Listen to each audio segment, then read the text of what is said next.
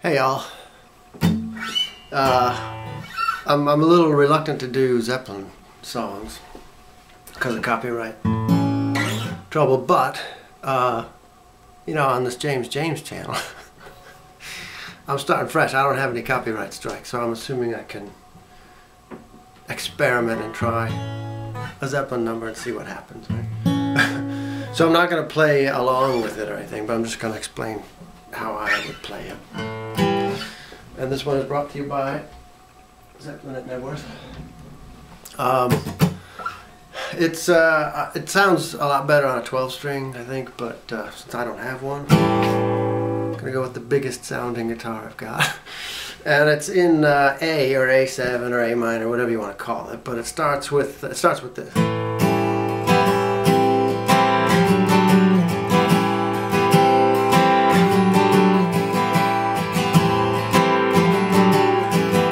Which almost sounds like an open tuning kind of thing, but it's not. It's in standard tuning.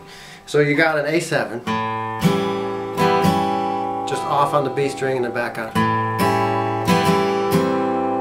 And then it goes to an A minor 7, so your B string was at the 2nd fret, now it's down to 1st. So when you slide that, take that A7 shape, slide it up 2 frets, so now the B is at 3rd, the D is at 4. And then you add the high E at the 5th. So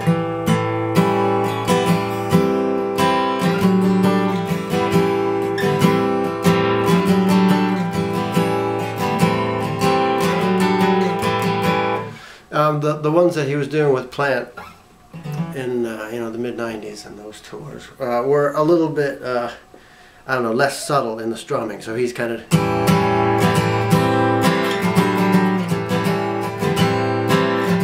it's sort of a different arrangement, a little bit choppier, I guess.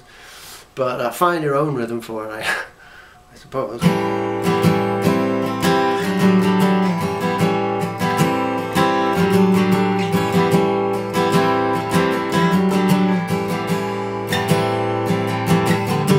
you from the gallows, G to D, keep from the gallows pole, and then back into it.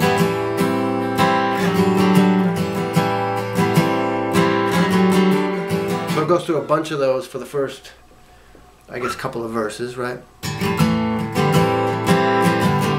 the gallows pole.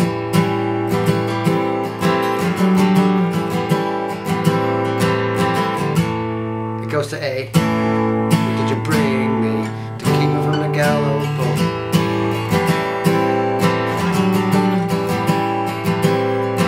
And A. Hangman. D, G. This is the hangman. Hangman, hold it a little while, that part. Hangman.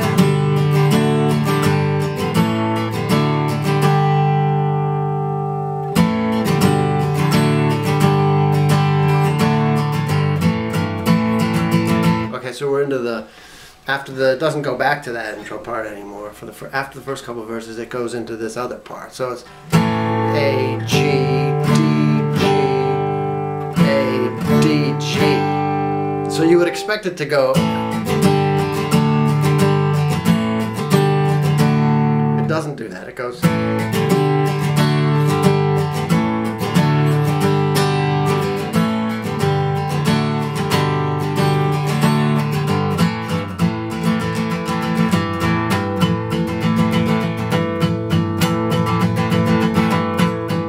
So now you're into the song proper, the rocked up part. The only thing that changes, it does a bunch of those things, which is just hitting that G note, E string 3rd fret into an A chord.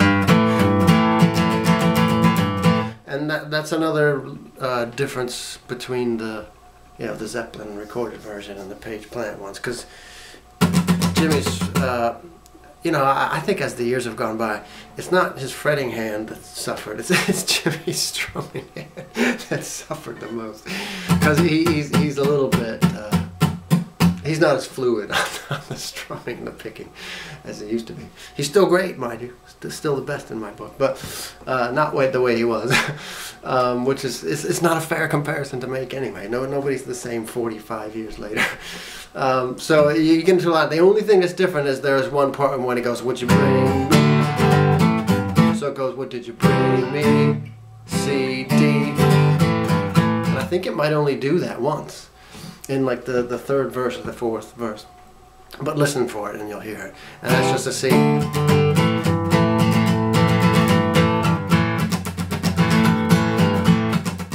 Decide for yourself how much percussive stuff you wanted and how much of the A chord you wanted. Because that's, you know, over the years Jimmy has kind of changed that up a little bit to get, it's almost all this these days. But that's really the whole tune, and it plays out on this, you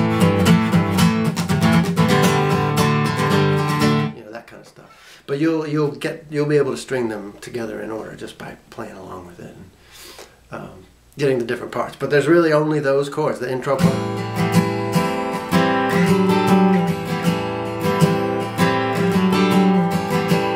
And then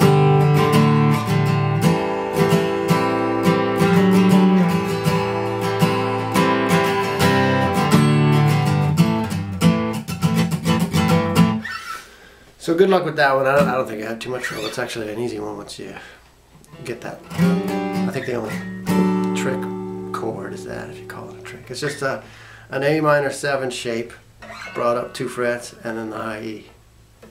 Just those 3. Good luck.